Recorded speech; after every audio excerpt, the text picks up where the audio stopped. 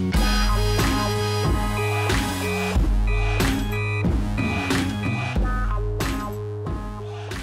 this is Corey Maggette with the Big Three. We have Ghost Baller, one of their co-captains, Ricky Davis. Thanks for being here. Yes, sir. What's going on, Ricky? How you doing? Oh, I'm doing great. Hey, Ricky, I must say, man, out of all the players that's been in this Big Three, you probably have to be one of the most conditioned players. And even when we talk, because we was doing stuff in the Champions League, we were trying to work out, get ourselves ready for the Big Three.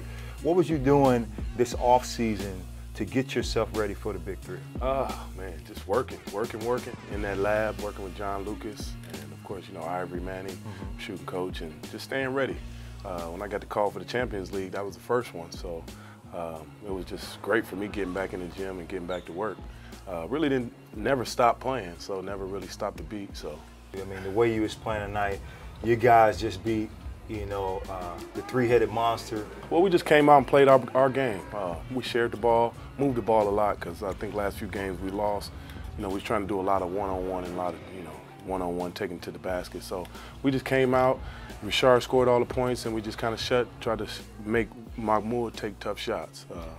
It was tough for him to get going in the first half, so that kind of helped us. But also, too, you look at the stat sheet, and I don't know if, have you seen it yet? Yeah, I've seen it. You've seen it, I know you had to see it. You know. I know you had to see it. So I'm looking at it, you had 13, Mike Bibby had 13, Ivan Johnson had 12, and Marcus Banks had 10. So you had 4 guys in double figures. That's kind of hard because we haven't seen that in the Big Three.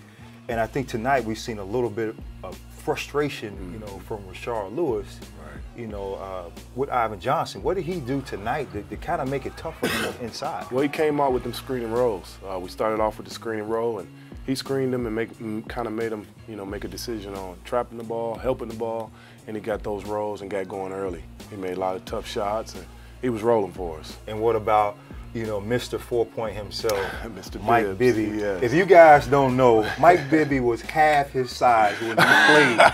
Okay, he was half his size. He's on a 50-cent diet. He's about what, 148? Now he about 198 or maybe 208. So he's been in the gym. Yes, so definitely. Yeah, but his skill level is still the same. Right. And so just talk about him making these 4-pointers in the Big Three. And, you know, he's been one of the leaders of this team as well. You're one of the captains as well. Just talk about, you know, Mike Bibby. He still got it. You know, he's definitely smart. He comes off that pick and roll, and he makes that right ball. He makes that right decision, kicking me the ball, getting me in, you know, where I can get it into my mid-range. So Bibbs definitely in great shape. Yes, upper body for sure. Upper body, yes. He don't work on the legs. But he's our leader. He's our motor. And once he comes in and he's aggressive, it helps us. So what do you guys have been doing to get yourself together to get on one accord? We just been, you know, we've been working out together. Most of us been working out together, and you know, when we get in towns, we just make sure we work on our communication. Communication is the key. And as long as we just stay as a team and stay as a unit, it's very important with 3-on-3.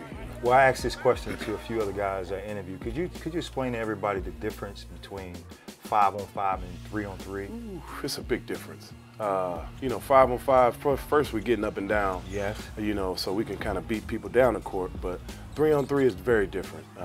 It's a technique, and you know, it's a lot of one-on-one game, and if you can't get that shot up, or if you can't play, you know, moving that basketball, it gets tough. So it's definitely different than 5-on-5, a lot more physical work, and at least it's half court though. For tonight, who was the hardest player that you had to guard? Sweet Lou. I'm guarding him. He's 7 feet tall. So once he gets that ball up and turned around, it's kind of over with for me. Most people don't understand that Rashard Lewis, you know, being at 6'10", and plus he shoots the ball so high anyway. You can't block. You cannot block his shot. So what do you guys have to do, right? You know, this is a big win for Ghost Ballers. Right. And going into next game, you know, is this something y'all have to do different? You know, Rick, do you got to step up? I definitely got to step up. You know, I take my challenge myself all the time. Always, you know, do more, 1% better every day. And you know, us coming to Seattle, I think we just need to continue to share that ball again, stay together, and the guys who need to step up need to step up. You know, the pressure's not on us. We're in the 4th spot, so pressure's on the guys that's in the 1st and 2nd spot. So now, lastly, you know, most people don't know is they don't know your nickname is Tricky Ricky. So could you please tell us what Tricky Ricky is about? Tricky Ricky is just Tricky Ricky.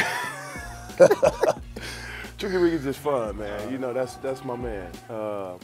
You know, I used to be Pretty Ricky. Then I had my son, and then it went Pretty from Ricky. It Pretty went Ricky from to Pretty Ricky to Tricky okay. Ricky. So now I'm Tricky Ricky. Okay. Yes, sir. We're gonna leave it at that. We're gonna with Pretty leave it at Ricky, aka Tricky Ricky, and Ricky Davis.